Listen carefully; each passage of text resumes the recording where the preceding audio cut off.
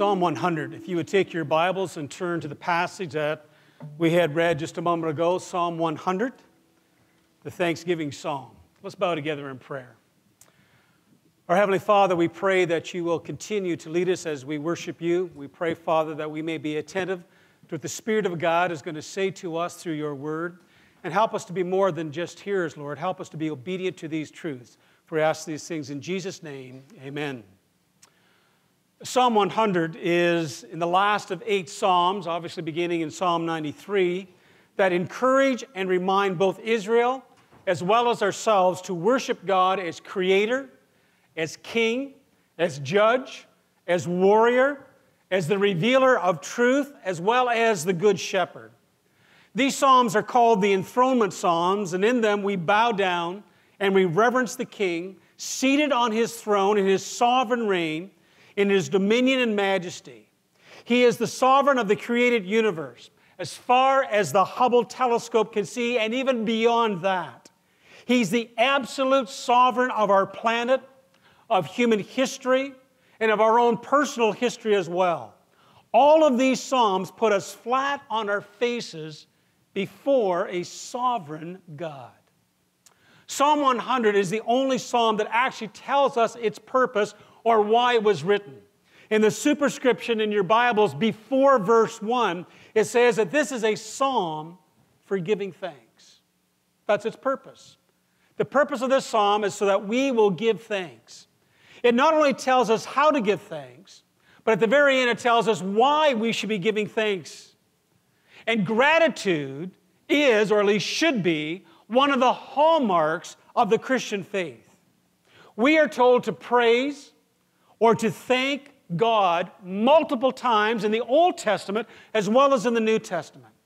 For example, in Ephesians chapter 5, 19 and 20, it says, "Speak to one another with psalms, hymns, and spiritual songs.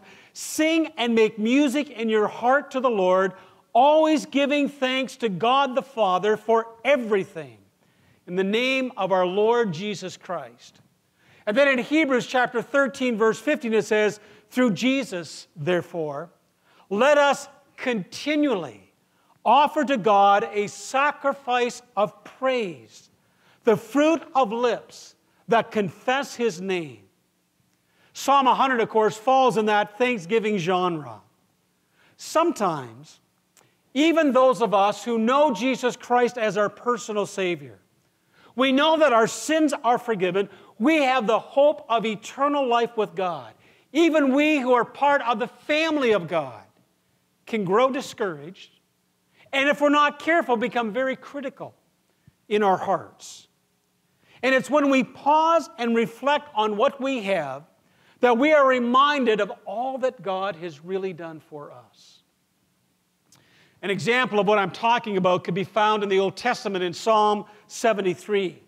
A man by the name of Asaph records his own struggle as he looks at the disparity, or at least the apparent disparity, between those who actually honor God and those who do not want to have anything to do with God. It really grieves him. In fact, he writes at the very beginning of the psalm, "Truly God is good to Israel, to those whose hearts are pure. But as for me," excuse me just for a second. That's a great time to need a drink of water, isn't it? Let me start again. "Truly God is good to Israel, to those whose hearts are pure. But as for me, I came so close to the edge of the cliff. My feet were slipping, and I was almost gone. For I envied the proud when I saw them prosper despite their wickedness." He goes on to describe them as those whose bodies are healthy and strong. They aren't troubled like other people or plagued with problems like everyone else.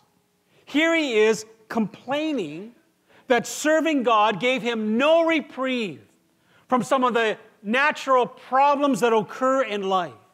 In fact, what he's saying here is it looks to him like those who reject God, those who actually mock God, come out ahead in life.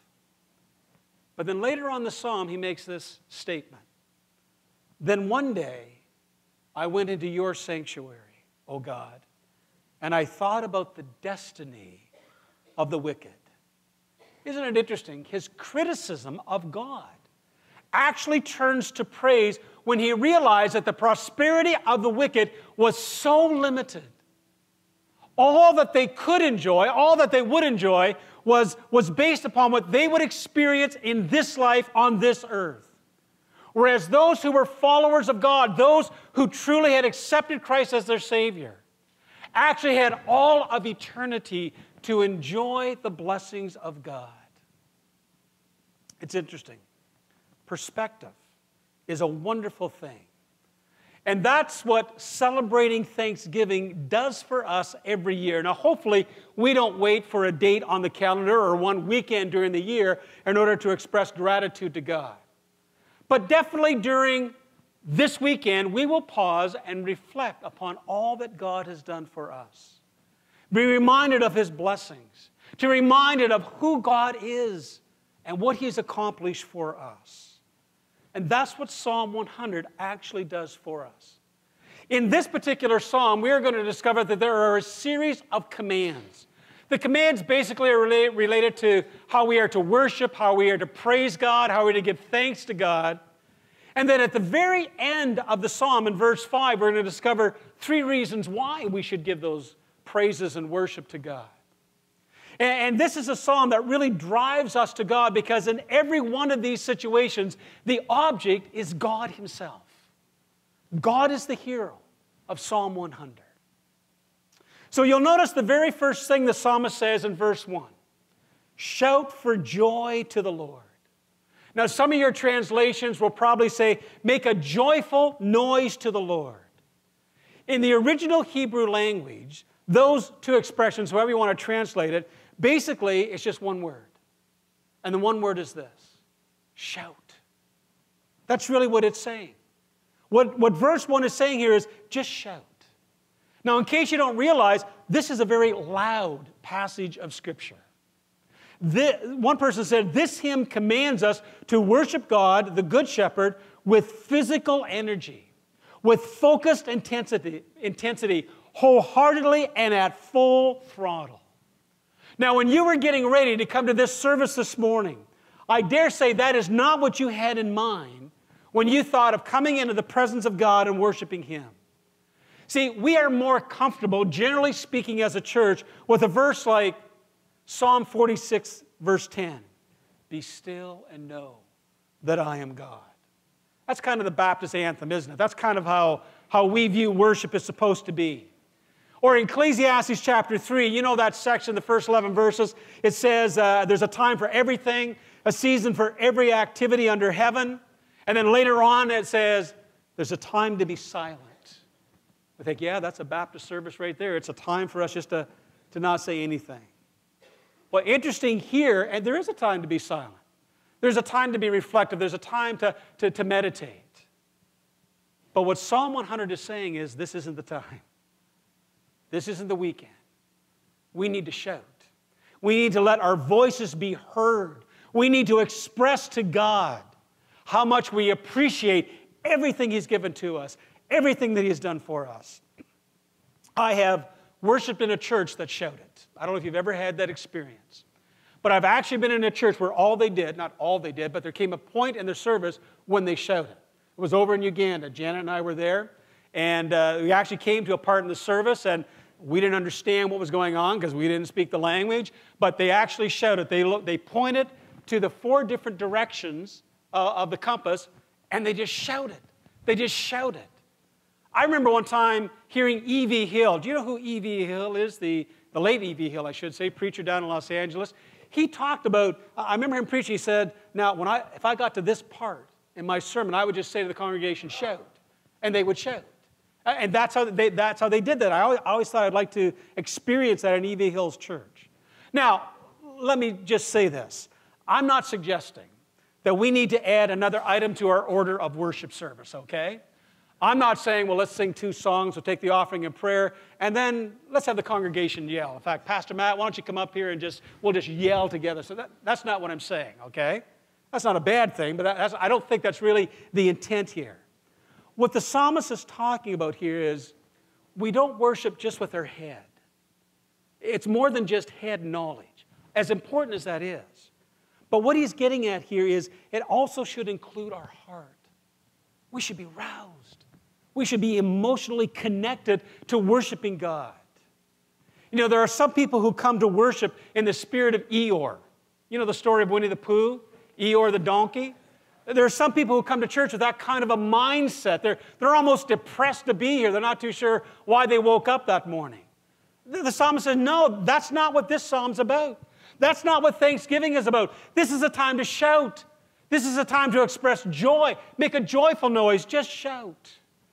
And that's the first command. Maybe that's something you need to do this weekend.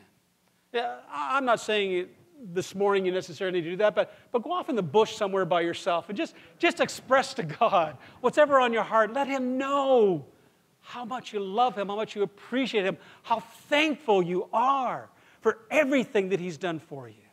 So the very first command that the psalmist gives us is simply to shout. Shout out to God. But notice the second thing he says is worship. Now this whole thing has to do with worship, but he specifically comes in here and he says, worship the Lord with gladness. Now again, some of your translations will probably have the word serve instead of worship. And I'm telling you, there's not a big difference between the two. If you really worship God, you will serve him. And when you are serving God, you are actually worshiping God. In fact, we're actually going to talk about this next week. We're going to start a series, a 4-part series on stewardship. I probably should have told you that, but that's what we're going to start on next week. And we're going to be looking at Romans chapter 12. And we're at least going to touch upon this very thing here. We're here to worship. And worship, as most of you know, is simply recognizing and acknowledging the worth of God. What we have come here today is collectively as the body of Christ to say God is worthy. God is worthy. 2 Samuel 22:4, I call to the Lord who is worthy of praise. 1 Chronicles, for great is the Lord and most worthy of praise. Revelation 4, you are worthy, our Lord and God, to receive glory and honor and power. For you created all things, and by your will they were created and have their being. Our God is worthy. That's what worship is all about. We are acknowledging the worthiness of God. But you notice he says, worship with gladness. With gladness. Again, you'll notice the theme of joy is spread throughout this entire song. But when we come into the presence of God, we should be glad that we are there. One person said, this is not lip service. Anybody can act spiritual for 90 minutes on a Sunday morning. I wonder what would happen if I preached for 90 minutes on a Sunday morning. You'd see the nursery workers with placards coming into protest next week, I'm sure. He says, real worship is life service on a day-to-day basis. I'm at a stage in my life where I don't care where God puts me on the field. I just don't want him to sit me on the bench. It's a privilege to do whatever the Lord would have you to do. When the Lord asks you to serve him, the psalmist says, don't do it complaining, ritualistically, grudgingly, or mechanically. You are to serve the Lord with gladness. That's the second command. Worship. Worship the Lord with gladness. And notice the third command that he gives us. We're to come into his presence. Now, we receive many invitations in life. You've received invitations to parties. You've received invitations to weddings. You have received invitations to graduations. I mean, we receive invitations for all kinds of things. And whenever you receive an invitation, you should be thinking, and I'm sure you do, this is an honor. It's an honor to be remembered. It's an honor that someone would want me there to celebrate this particular event in their life. In fact, the more limited the number of invitations, and the more important that event or person is, at least in your mind, the more significant is that invitation to you. And here we have God saying, come before me. You have been invited to stand in the presence of Almighty God. You're not just part of the crowd, one amongst millions. You don't have to sit in the back as if I just got in by the skin of my teeth. You don't have to have your nose pressed up against the windows wondering how the good people are doing. No, God says, you come. You come into my presence. This morning, you and God are having a meeting one-on-one. Now, yeah, we're all here together. That is true. But this morning, you worship God one-on-one. It's just you and Him that are communicating this morning. And so this weekend, when we say thanks to God, we say it personally. We've been invited. We don't send a representative.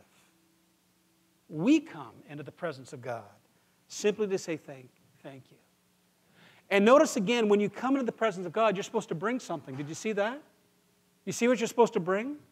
Joyful songs. Again, the theme of joy is coming up again.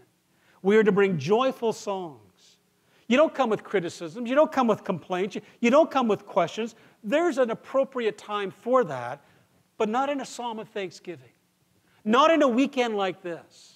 No, we come simply to express our gratitude to God for who He is and for everything that He has done. And now we come to the fourth command that's given to us. And that is simply to know. Know that the Lord is good. You know, this psalm tells us that He's our creator as well as our shepherd. It says, He who made us, we are His His people, the sheep of His pasture. What that is saying to us is He's not only created us, but He cares for us. Like a shepherd cares for his sheep. Now, as our Creator, we are accountable to Him. That's what stewardship is all about. That's what we're going to discover over the next few weeks. We're accountable to our Creator, but as our shepherd, we know that He leads us. He guides us. He provides for us.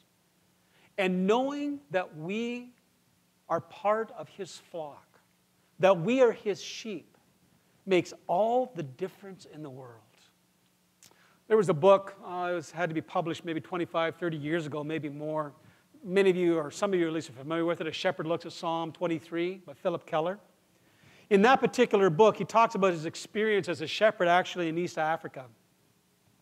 And he talks about the land adjacent to his was actually rented out to a tenant shepherd who didn't take very good care of his sheep. He talks about the land being overgrazed, eaten down to the ground. The sheep were thin. There were parasites on them. They were attacked by wild animals. And Keller's talked about especially remembering how the neighbor sheep would line up at the fence and blankly stare in the direction of his green grass and his healthy sheep, almost as if they yearned to be delivered from their abusive shepherd. They longed to come to the other side of the fence and belong to Him. It makes a huge difference who your shepherd is.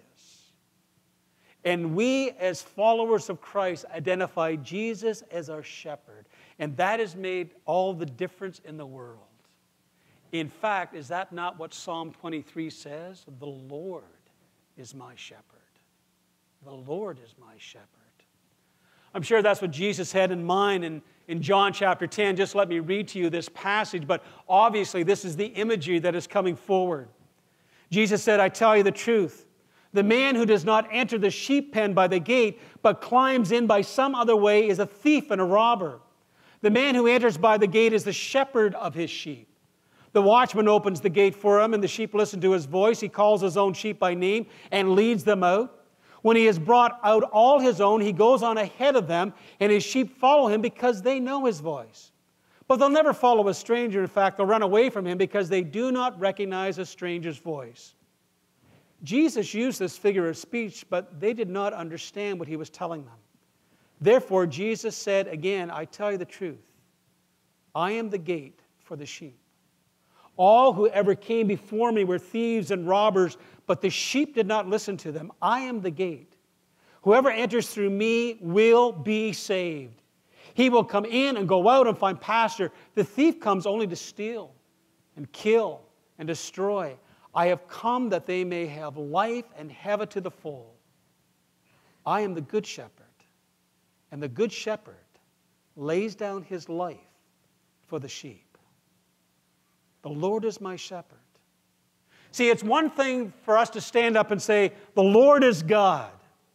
It's another thing to stand up and say, the Lord is my shepherd.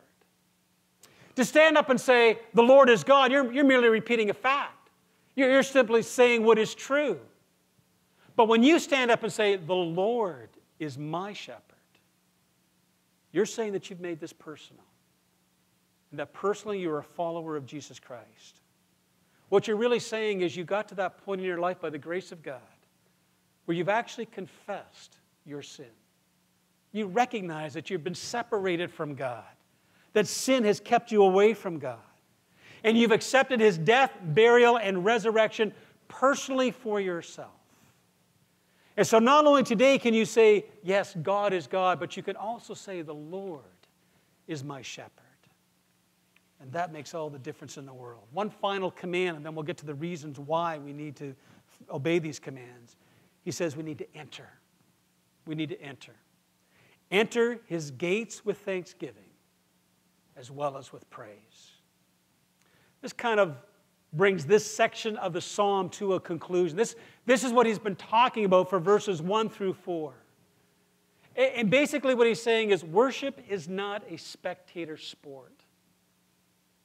When you come to church, it's not simply to observe, but it's to engage. It's to get your mind as well as your heart in the place where you are worshiping God. If we're not careful, there are times when we can come to church and we act like the judges at an Olympic event. We score every aspect of the service. Well, the music wasn't too bad. I'm going to give that 4 out of 5. Well, the sermon, it was a little weak today, so on and so forth. And sometimes we can respond that way if we are not careful. Instead, we are to enter His gates with thanksgiving. We are to come here to praise God. And here's the amazing thing. When we will come with that attitude, we will leave here having been blessed by God, having met God, and being encouraged in our hearts. But the question is why? Why should we obey these commands? Well, that's really what verse 5 is. There are 3 reasons here, and I'm going to go through these fairly quickly. Number 1, he says, because the Lord is good. Very simple. The Lord is good. People's opinion of God has changed in our generation. Maybe it's true of other generations, but I've noticed in the last few years especially, people's opinion of God has changed. When they don't get what they want, even what they think they need, they begin to question the existence of God or the ability of God or God's motive. They really wonder, is God good? Is God really good? But we fail to understand what it means when the Bible says that God is good. I love this quote by A.W. Tozer.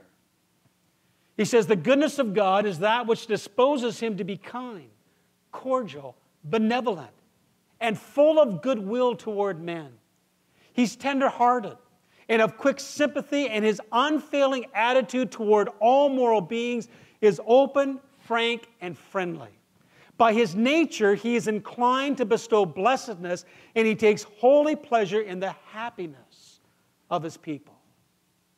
That's the God we serve. That's why we can say the Lord is good. That's why we need to obey Him. That's why we offer Him thanks today.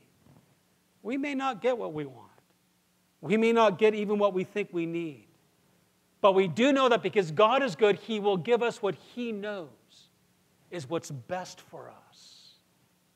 And so we praise Him, we worship Him, we thank Him because He's so good. And then secondly, it's because His love endures forever. His love is unending. 1 John chapter 3, verse 1.